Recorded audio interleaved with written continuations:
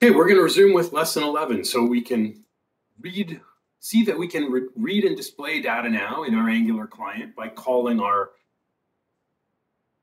Node API. So we now are going to deal with the functionality, implement functionality, being able to add a new artist. So we will go back to our server API here.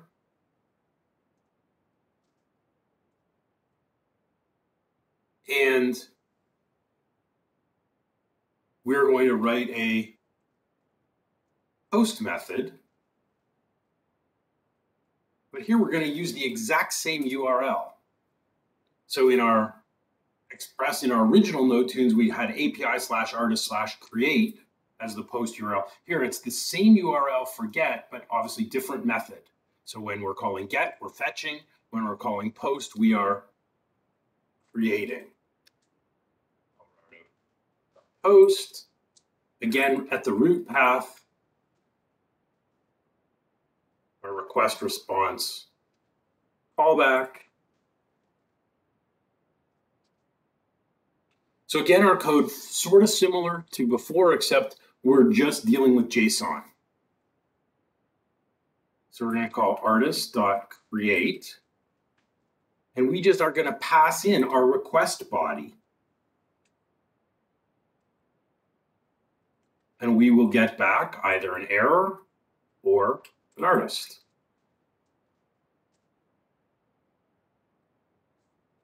If there is some error, we will log it.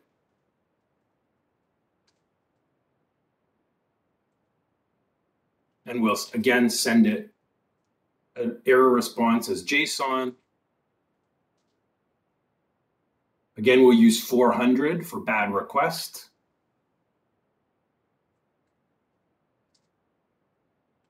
Otherwise, we'll just send back the new artist data. And we'll use a status code of 201, which means new resource created.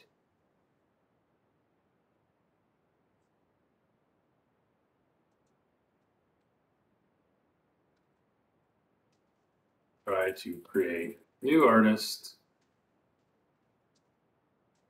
and return either 400 bad request or 201 new resource created. So there's our post method.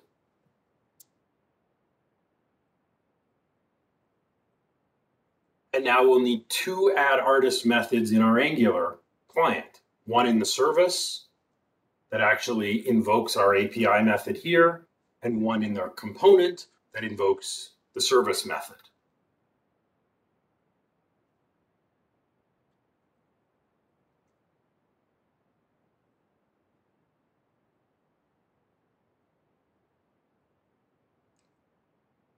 So we'll go to our client. We're going to write an add artist method that will make a post request to our same endpoint, but it's going to pass in a JSON object that has at least an artist name. I'll go back to my client. We're going to go to our service. Now we need to add our other reference here. In order to send data, like we can make an empty request here, a GET request this way, but we actually need to pass a JSON object when we're doing a post. So we're also going to include the HTTP headers here.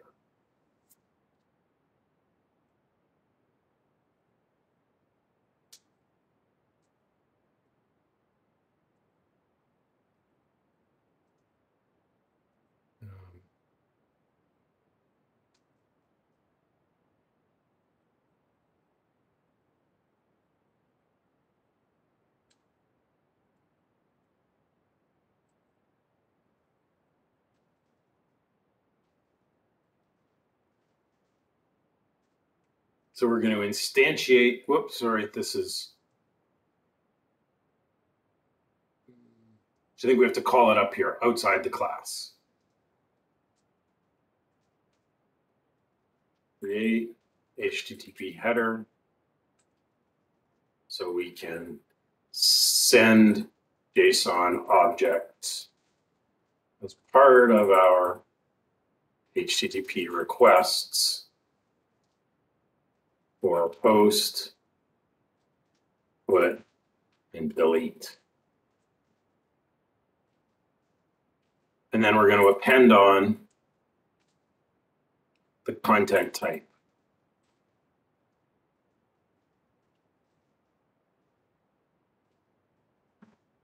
So we're specifying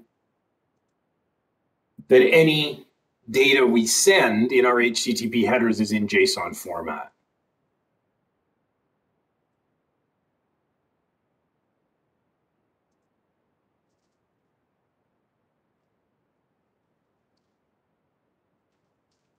So we're going to create an add artist method here.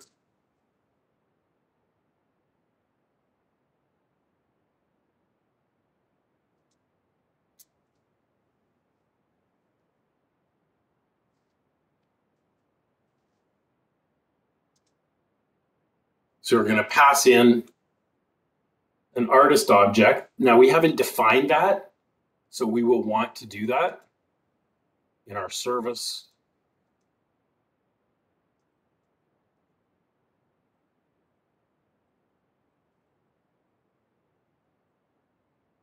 Sorry, we'll define it in our component.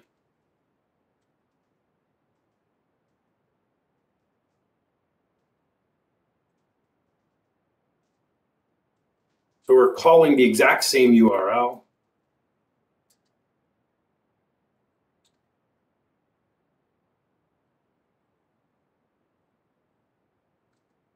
But now we are going to pass in our artist object, as well as we need to pass in those HTTP headers. Okay.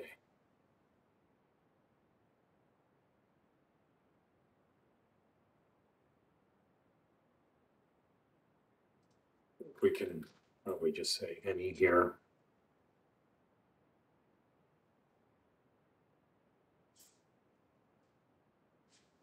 Okay, so this is going to take an artist object in.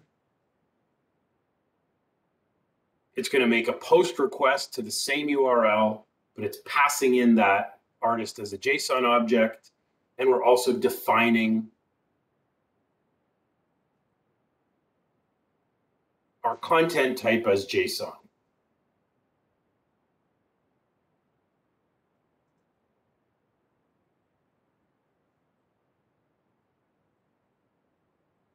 So now we need to set up our component to call the add method in the service. And then we want to wire up our save button to call the add method of our component.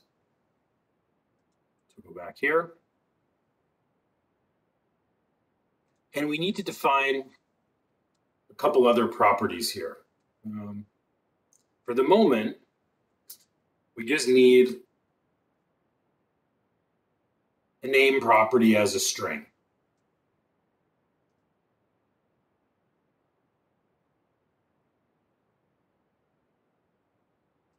I may have to also say string or undefined.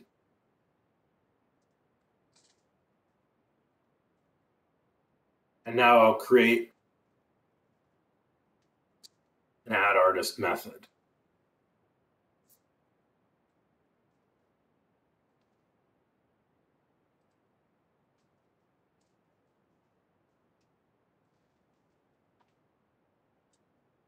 So we're going to create an artist object, populate the name.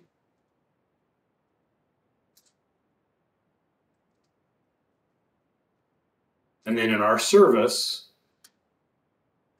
we'll call add artist, pass in our artist object, and again, we'll subscribe to the response. We'll get an artist object back if it works. And then if we get a response back, we want to refresh the list. So then we just call this .get artists. So we're going to requery the database after we add the new artist. So we will create and populate new artist object. Call the service and pass the new object to be saved. Okay, so I've added a name property here. And then we've got our add artist method from lines 28 to 39. And then we want a click. We need to wire up our form. We need to bind our text box to the name property of the component using ng model. We can have that two-way data binding that we had last week.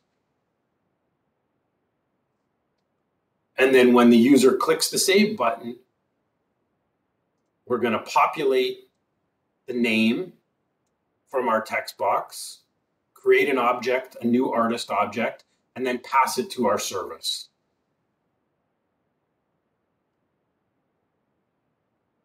So now in our component, on our input,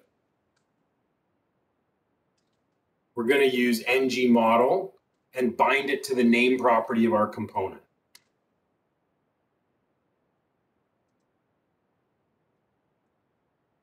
And then we'll add a click handler here that's going to call our add artist method.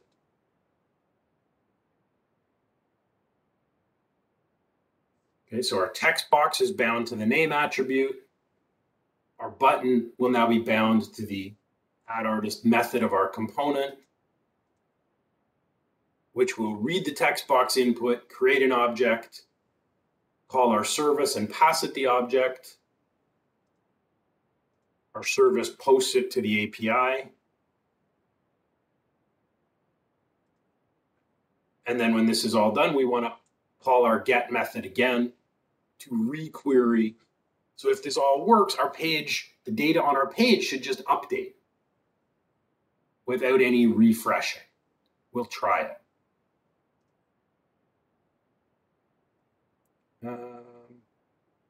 Okay, can't bind to ng model. Alrighty.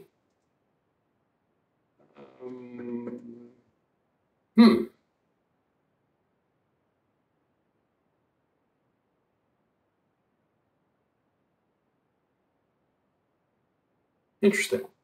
Why did we get this? Event is not assignable to type string. In order for us to use these directives here, we're missing something.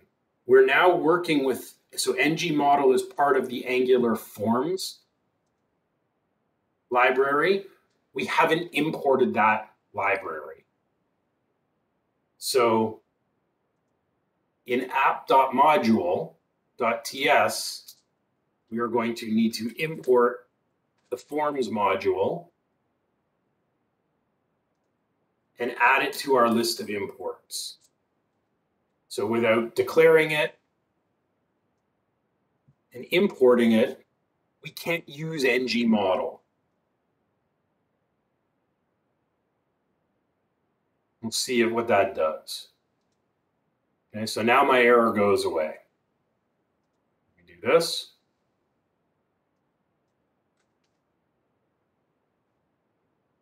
Okay, so now I'm going to try to add an artist and see if our page reloads.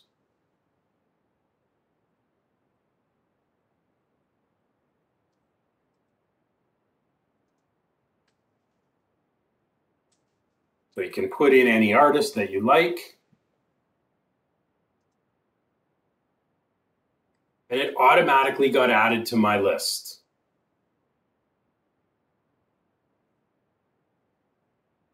So it saves, it refreshes, The one other thing we should probably do is once we save, we should be clearing out the form. So we could set our name attribute back to an empty string or undefined. And that would then automatically reset our form. So we can write a simple method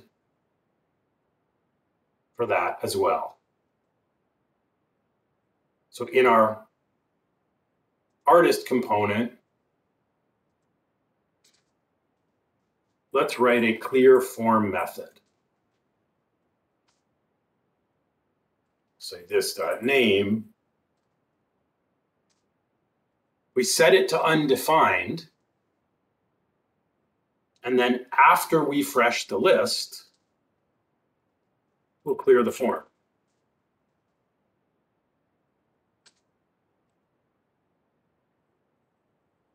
So now I can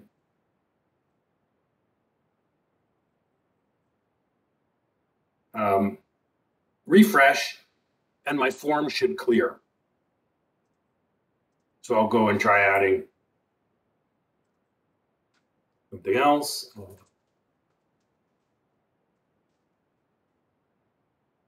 Now, Bob Dylan should get added to my list here, but my form should clear as well. Because we've got that two-way data binding. Our input is bound to the name property, so as soon as we remove a value from the name property, our form clears.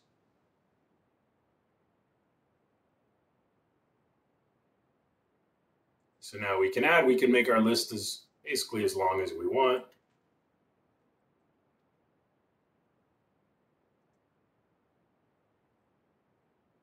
So we can add and we can refresh, and notice our browser never even flickers. We don't have to refresh anything. Angular is always keeping this up to date. One thing I'm actually going to try here, just for fun, I'm just going to open a new browser window. I'm curious if we go to, I'm not exactly sure what will happen.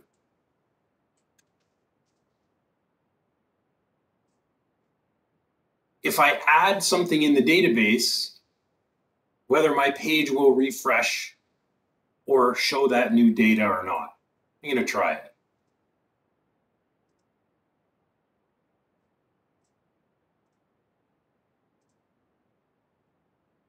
I could also use MongoDB Compass for this.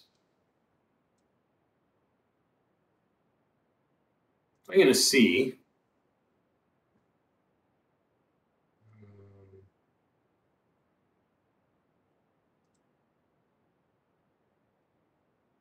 So here's my artist collection.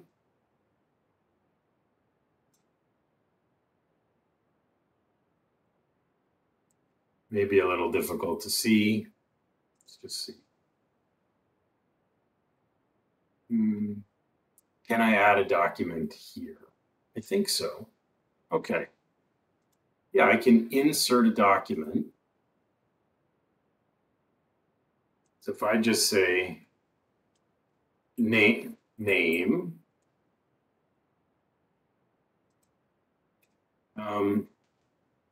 I'll put in something that should be near the top of my list. Band that starts with A or B.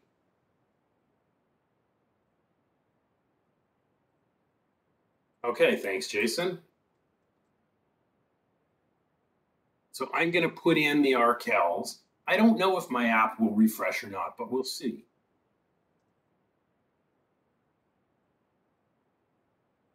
Okay, not automatically. Okay. So it's not constantly watching. If I refresh, yeah, now I get the RCals. Okay, I was curious if that would trigger a refresh on the front end, but it doesn't. So the data is stale. There may be something we can do about that. I'll have to look into that, perhaps.